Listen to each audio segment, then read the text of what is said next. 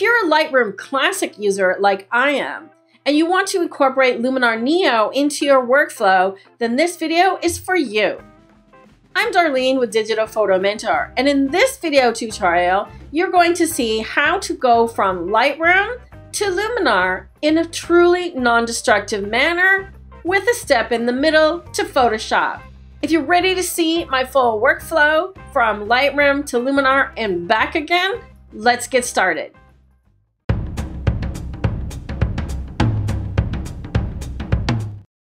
Okay, so questions for you guys. We're going to look at this one upside down again. Okay, where does your eye go? I'm going to take myself off the screen so you can just see the image. Where does your eye go? Any thoughts? For me, it definitely goes to the tree. Okay, Ross says the tree. Anyone else? Raymond says the road. Deb says the sky. David says the road. Shelly says the path. Okay, so there's lots of stuff grabbing our attention, right? So we probably want our eye to go to the tree, right? And follow the road. So all of those are great answers except sky. We don't want our eye going to the sky, right? So let me get back here and turn it right side up again. Okay, so the first thing I want to talk about is, again, cropping. And if we think about composition and how our eyes, how we read things, okay? In our society, we speak English, or we all speak English as our main language that we're speaking right now. And I got to do this right now. Okay, so your eyes go from top to bottom, left to right. So which way is this path going? It's going right to left. It's going left to right. It's going left to right. It's going left to right, but it's going out of the picture because your eyes go left to right. Do you follow me? Okay, bear with me here. Okay, so your eyes go left to right. So what happens if we flip it? Okay, and you have the ability to do that in Lightroom. Okay, so it's photo, flip horizontal. Now the road is coming into the picture instead of going out of the picture. Okay, so your eyes read left to right. You want your subject to be towards the right, not the left. Okay. Now, let's take a look at the cropping. Okay, so we've got a lot of sky that is blank. Again, a lot of foreground. Now, I'm going to come in closer. We may end up with some kind of a panorama thing again. Right? I'm not worried about how the aspect ratio is. I'm just focused on the image. See how there's a bright section of the land down here? I'm going to come into the shadow. I want to keep the right because I want to keep the clouds. I want to get rid of some of the sky. So we're kind of putting that horizon on this line here. And I feel like I want less road, a little bit less road. Maybe something like that, right? Right? Can you see the difference already? Now I'm going to go through the steps fairly quickly. I'm going to do landscape, profile, blacks and whites. We're going to do a little bit of contrast. Definitely I'm going to adjust the color. Let's just go with daylight, and then adjust it a little bit less pink. And I worked on the color again. So luminance, green, darker. Yellow, a little brighter. Now you can see why I cropped out that bottom area, right? Darken the blue. And I tend to like to bring the saturation of the sky down as well as the yellow. Okay, I don't want to have too much yellow. And I might shift them a little bit this way. How's our blue looking? Okay, so before and after, so it's already brought out the sky. Okay. Next, do I have masks on here? No. Let me check the highlights again. We check a little bit more on this blacks. So even if I go really far with the black, if I want more contrast, the best way is to go into the tone curve, right? So I can go further with the tone curve than I can with the black slider. Okay? I can also darken the exposure overall, like so. And then we can get into individual masking again. Okay, so I can do the sky, but if I'm going to do a sky replacement, it kind of doesn't make any sense. So I'm still debating as to whether or not I'm going to do a sky replacement. So I'm going to edit it and then make my decision. Okay, so I want to darken it for sure, okay, but not too far, because if you go crazy, it looks obvious, right? So darken it. And I feel like the color is still a bit wonky. I'm not sure what color I want it to be. That looks a little better, I think. Okay. I think there's a spot in the sky. Maybe a little less pink. And remember, if we add black, you get more color. Okay. Same thing with dehaze. If you increase the dehaze, right? So now you can see the spots. So I'm actually going to leave it like that for a moment, okay, just so that I can see the spots. And I'm going to get rid of these spots here. So there's some gunky things on the sensor here that's causing that. Now, this one actually is a cloud, but it looks like a spot, so I'm going to get rid of it, right? And I think there's one over here. So I'm just doing that real quickly. And then I could go back to the mask. So I used that dehaze slider to tell me where the spots were and then just put it back, right? So I'm not entirely sure that I would change the sky here, right? Because it's simple and it's effective, right? So already, let's see a before. So it was very flat and after, right? Now, if we want to change the sky, we can also do the things we did before, check the lens corrections, make sure the chromatic aberration is checked off, and so on, right? So maybe I want that distortion back. And, oh, why is my mask telling me? Tells me I need to update my mask. So whenever you see a little red dot here, it means that something that you've done as an automated mask or an AI needs updating. Okay, so if you see a little red dot, open your mask and check for that. Okay. All right, so now let's say we're done with the Lightroom edit. And let's just see what I did with this image earlier to see how close I got on this one. Okay, pretty close. I did a little bit different color on this one and cropped in a little bit tighter, but you get the idea. It was pretty close. Okay, and the same thing applied. I kind of like this color better. I'm going to go with this edit, actually.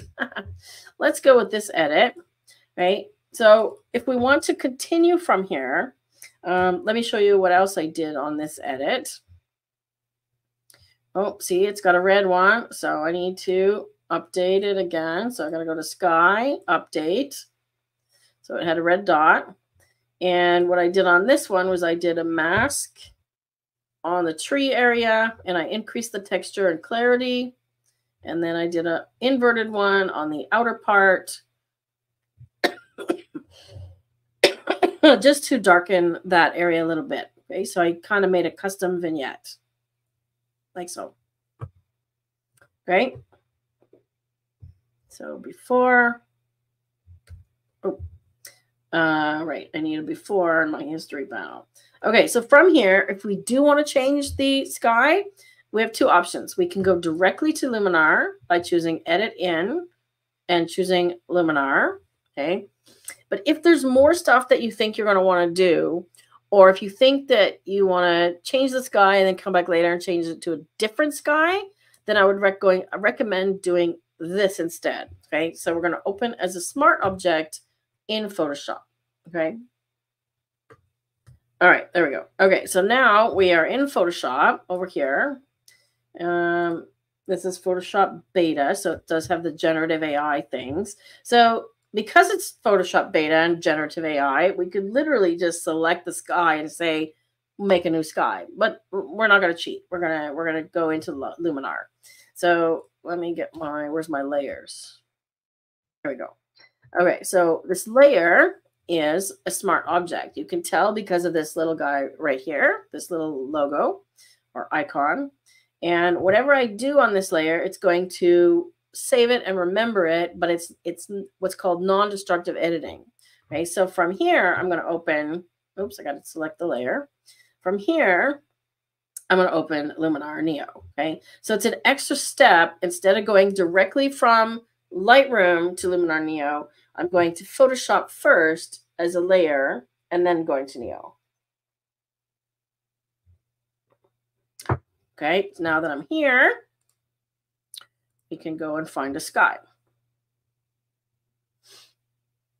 Okay. Yeah, Rob says that I have eagle eyes. I see things that other people don't see. I'm going to go into my sky pack number 1.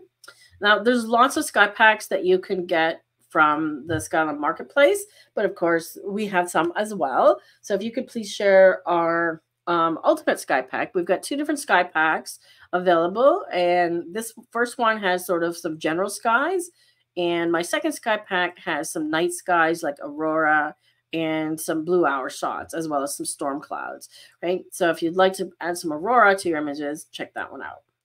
Okay, so let's see, what kind of sky can we put in here? The first thing I'm going to do is I'm going to put in the wrong kind of sky. So what is the wrong kind of sky? The sky that you put in must match your image. By that, I mean it has to match the direction of light and make sense, okay? So take a look at this image here. The light, there's something creating a giant shadow here. So there's probably a bank of trees over on that left side, right? Well, it was right because we flipped it, okay? So the light is coming from over there, right? But if we put this like this, does that make sense? Because where is the light coming from in the new sky? We need to global that. Right? Where's the light coming from in the new sky? Over there on the right. Okay, so they don't match. It doesn't make sense. Okay. Same thing as if I put a night sky in here, it wouldn't make sense either. Okay. There's a rainbow. Looks like you can buy a rainbow. Even if I put something like this one, which has got the sky, the sun, okay, it doesn't make sense because the sky is clearly right. The sun is clearly right here.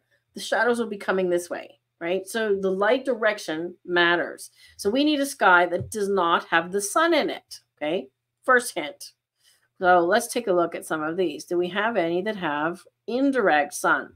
I'm just going to go to Skylums, like a blue sky.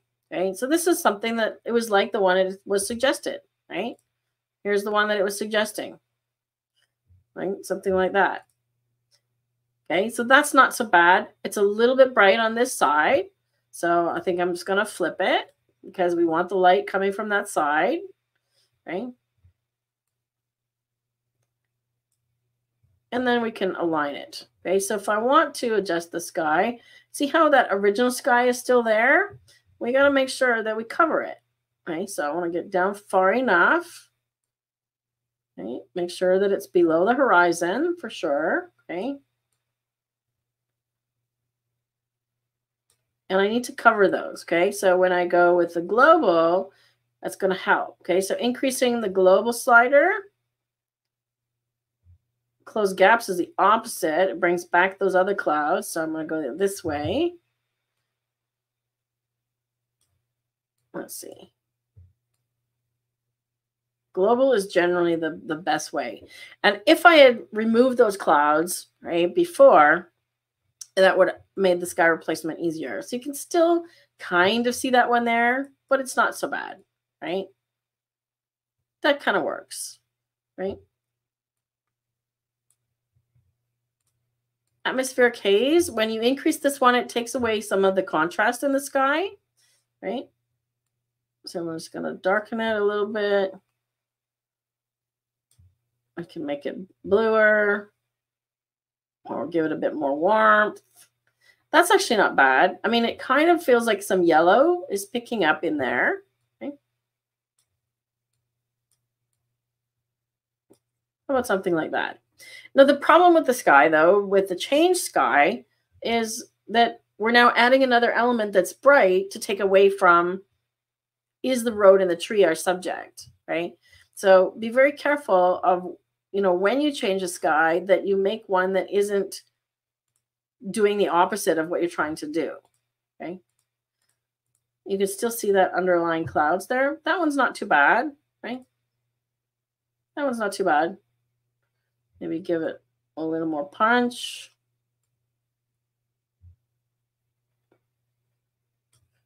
Okay. Something like that. This one is better. And if we defocus it, right, maybe even just one, if we defocus it, it's going to help. Takes up the what's the word I'm looking for? Your eye away from the sky. Okay? Because if we put a big, bold sunset in there, right, we've completely taken your eye away from it. And the original clouds actually bring your eye over to that corner where we want them to be, right? Once you add a sky, right, you can use the Enhance AI tool and the Sky Enhancer, and it will affect your new sky, right? So we can affect it that way. And we can also use the color tool, just like we did before, to affect either the hue. Okay, that's a little better color. And darken it. But you see how it's like, I don't know. It's just not, I'm not crazy about it, to be honest. The sky's not doing it for me. So I would probably just leave it. Right? Remember your relight. Okay, so relight adds some of the sky color into the image. So what are our thoughts here? I'm just going to do a before and after here. Original sky, sky replacement. I'm not convinced that's even the best sky replacement yet. But original sky or sky replacement? What do you guys think? Tell me in the chat. Let's see if there's another one here. Let's see. See, we don't want a dramatic sky. I don't want something like this. And please, whatever you do, don't use the one that everybody uses. It's like the same sunset. This one. Please don't use this one. You see this in a million Luminar things. Don't use that one ever. It's a great sky, but I'm going to go to clear skies, actually. Let's go to California clear skies and try just a blue sky. Okay, so we're kind of getting rid of the cloud now.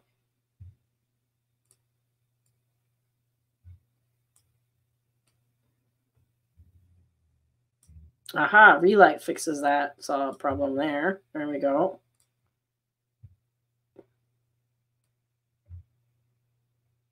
So do we want just a clear sky? Right, so what are the thoughts? Original, original, original, original. Everybody says original. Like the new sky, but not the robin's egg. What if I do one that's got a little bit of orange in it? Yeah, see, that doesn't work, does it? No, I like the one that we had was actually not too bad. And where was that? Was it this one? Okay, so not robin's egg. What color do we want? More of this color?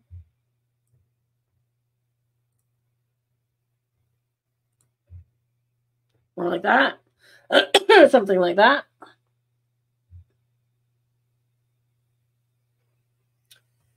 Let's try that one. Okay, so now, and I haven't got the masking perfect in here because I can see there's some issues around the edge of the tree here. Okay, so when you're doing your sky replacement, you definitely want to check the mask. There, closing gaps. See that? Solving some of these problems.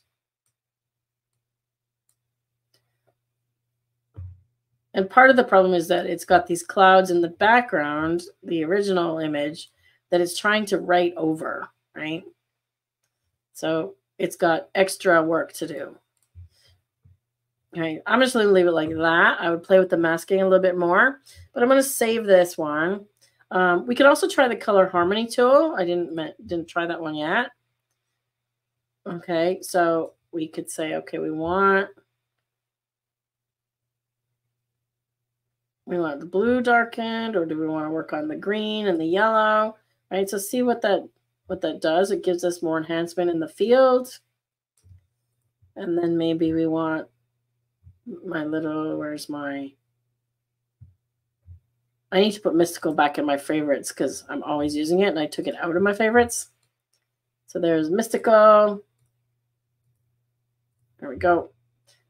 So then when we apply it, and you click apply, it's going to bring it back to where?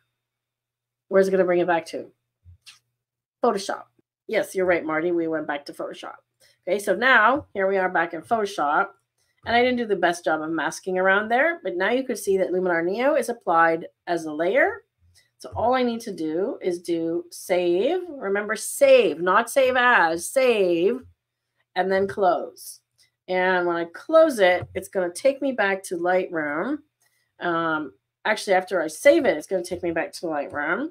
So let's go back in here, and it should pop in right next to these ones here. What have I got sorted by? Okay, so it should come in next to this one. Okay, but I agree. I like the original sky because it goes with the simplicity of the image. It reminds me of the Microsoft background, the Windows, Microsoft Windows background that was popular for a long time, you know. Let's see. Okay, so we're going to do one last comparison.